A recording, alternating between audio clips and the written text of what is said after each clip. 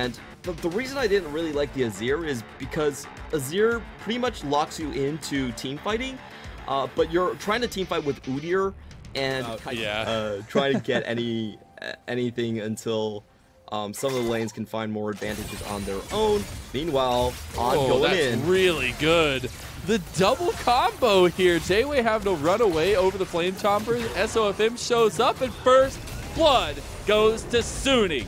They are starting it up right here for themselves. They get the bot lane game. And just the Null Storm passive is so powerful. Now Suning going for the engage, and they do have the inner track. They have to focus on the ramp against BLG. And SOFM just says, thank you for starting up the dragon here. BLG do not want to just let it go. J-Way stepping up. That's the dragon already gone to SOFM. Does he go down too? The Onslaught of Shadows gets him over the wall. Aiming has gone crazy. Aiming has gone for the kills. He goes for the killer instinct. Because they have double prior in their soul lanes, and if they just fold that into the Herald, they might have had a good pick. Now it might be a little bit too late. Clement, I'm eating my words here because SOFM says he wants to go top lane. A bit almost goes down, but the Onslaught of Shadows is going to help him secure that kill. Make sure tower, and I think the day of the Jace has been over. You know, he is called the man of tomorrow, but I don't think there is a tomorrow to look forward to. I'm sorry. Tomorrow Jace, ain't looking so bright.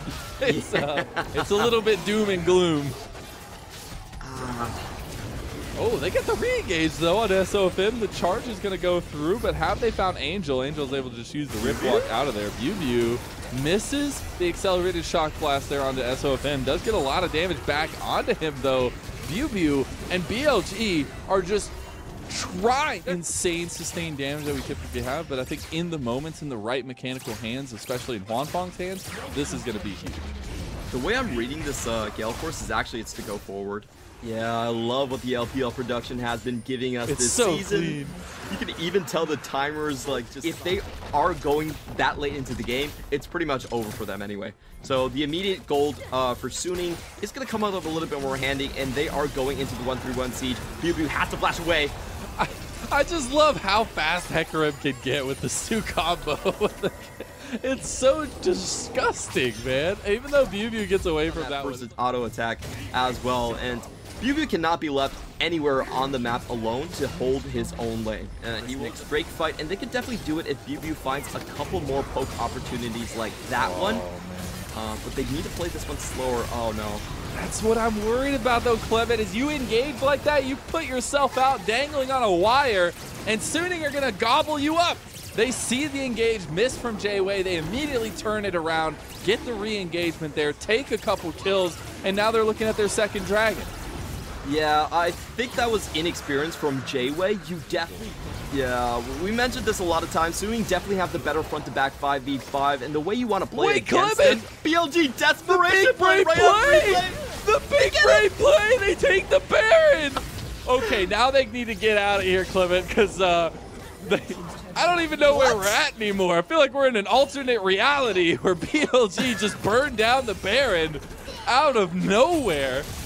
And maybe BuBu goes down here. Yeah, he's going to get flashed out. They don't want to let as many of these Baron buffs get out. They do. But they are missing their main siege tool, though. They really need BuBu to get the damage and to make sure that they get a solid advantage here.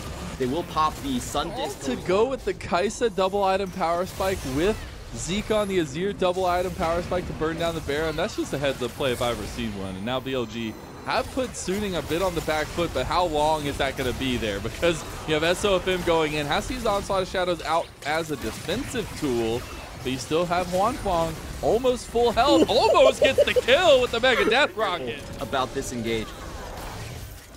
Still have some Baron up minions coming down. BuBu is big caught there. Hwanfang coming on the side here. There's the re-engagement. There's the damage down. Suning are taking the fight. Yeah, they've got aiming off on the side all by his lonesome. He took the tower, but the team is like that. You're feeling confident. You're like, okay, we got the Baron buff. We're pushing, and it turns around.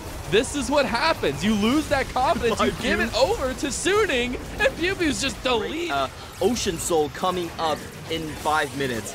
This one is the best soul if you want to go for a... We actually went for an early Doran Shield, just a little bit more defensive, and Hecarim going straight in. SOFM face checks into 5 members, but that is a huge Mega Gnar ulti, and it changes the fight. Wanfeng is still full health, Clement.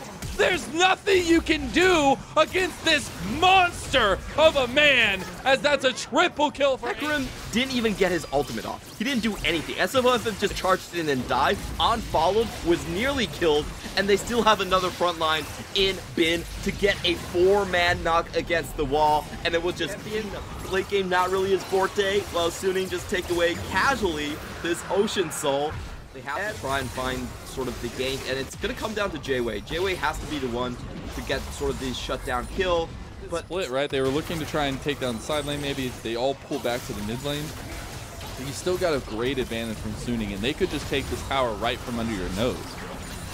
They also can't disregard the poke at this point. They have triple Ocean Dragons, so BLG is going to be doing essentially negative. They're getting a bit hasty on this one. They want the game to end right here, right now. Nope, they don't want to go for that one. They want to go for the kills to make a Death Rock into the back. That's the Onslaught Shadows in the back. SOFM bringing him back to the front too, as that's going to be a lot of damage being put down from Suning, and that's just the health bars gone from BLG, and that's just the game won by Suning as they're taking it under even more towers. As Angel's going to chase down aiming. Couple more Rifts walks will do it. The Everfrost actually going to seal the deal there, as everybody is down for BLG, and Suning have an open Nexus ahead of them after taking down a couple more of these towers. But that excited is going to come through for Wanfeng. The lead is going to come through for Suning, and they will bring us to 1-0 match point. Oh, this is so tough for BL. This is one of their specialties, is that they can actually flex a lot of different sides. So right now, of course, TF is committed towards the mid lane, and we're going to see as SOFM is trying to find his way into Lucian. Lucian doesn't have the flash. They're going in. Oh, almost gets the flash bear stun. Luckily, BLG is able to go around the wall there. Still gets the splash there. BLG is still an ADC, and he's still very low level. This is going to be a 2v1 opted into by Meteor. Can he turn it? Meteor is going to get the kill, but he goes down himself, and that's 2 quick kills for Suning. Mid lane, though, Angel takes a brunt. Doesn't even finish the scuttle necessarily. We are going to see a pretty aggressive start from SOFM. Yeah, they get the engage there as well. A lot of damage, but the heroic entrance going to buy some time here. On is able to buy a lot for J-Way, but J-Way is the member going down there, and BLG, at least with this priority on the bot side, are getting definitely don't want to have on their map. Yeah, looking forward into this game, though. We're going to see aiming in a lot of trouble. That's a lot of damage. He's not going to go down just yet. Do they die for this? SOFM looking for J-Way. SOFM looking for aiming. They get the 1 kill onto J-Way, but aiming is going to get burned down by BLG. But this is an Ocean Dragon going over to a team that's pretty ahead and not necessarily looking for too much at the moment. And a lot of focus to the top side.